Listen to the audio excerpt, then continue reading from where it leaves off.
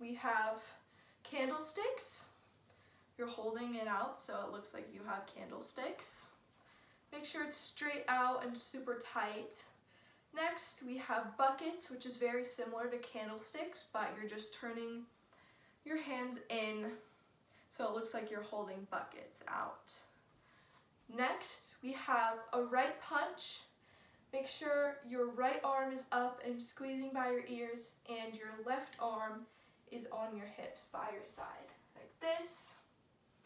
And then a left punch is the same thing, but just switch your arms. So your left hand is up and squeezing with your little cinnamon roll showing, and your right arm is on your hips, like this.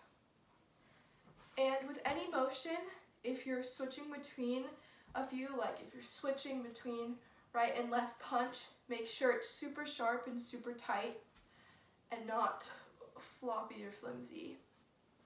So we can go through a couple of the motions.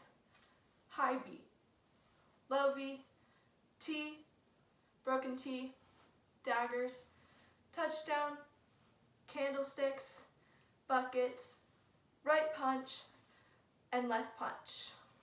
There you have it.